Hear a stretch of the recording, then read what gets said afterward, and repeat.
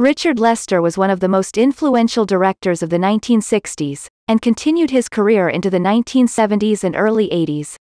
He is best remembered for the two films he helmed starring the Beatles, A Hard Day's Night, 1964, and Help, 1965, the frenetic cutting style of which was seen by many as the predecessor of the music video a generation later.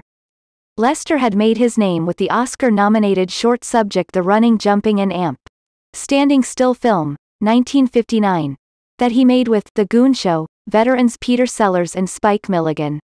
He then directed Sellers in The Mouse on the Moon, 1963, which was produced by Walter Shenson.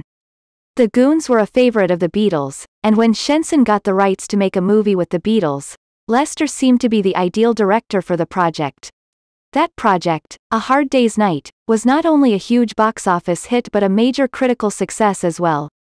Village Voice movie critic Andrew Sarris, the American promoter of the auteur theory in America, described A Hard Day's Night as the Citizen Kane, 1941, of jukebox musicals.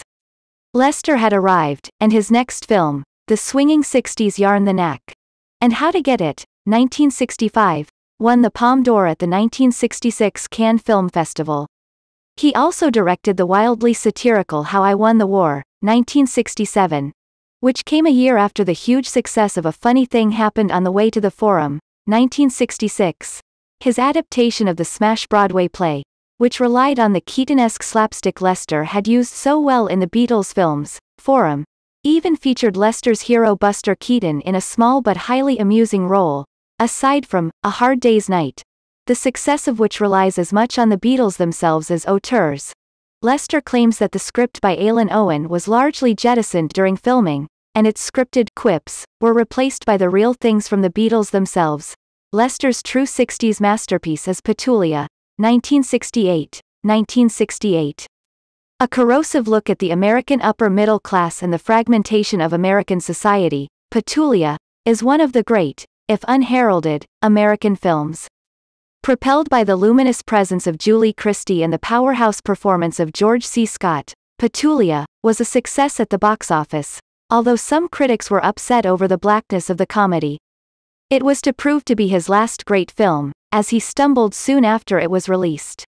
The Bed Sitting Room, 1969, a Samuel Beckett-influenced satire based on a play and script by Spike Milligan co-starring Dudley Moore and Peter Cook from the Smash Revue, Beyond the Fringe, was a resounding flop at the box office and among critics, and Lester found himself unemployable.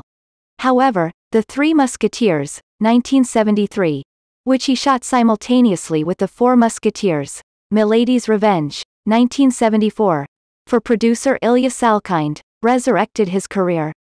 When the Salkinds, Ilya and his father Alexander Salkind, were in the midst of filming Superman, 1978, simultaneously with its sequel, Lester was hired as a supervising producer, then took over the filming of the sequel, Superman 2, 1980, when original director Richard Donner was fired.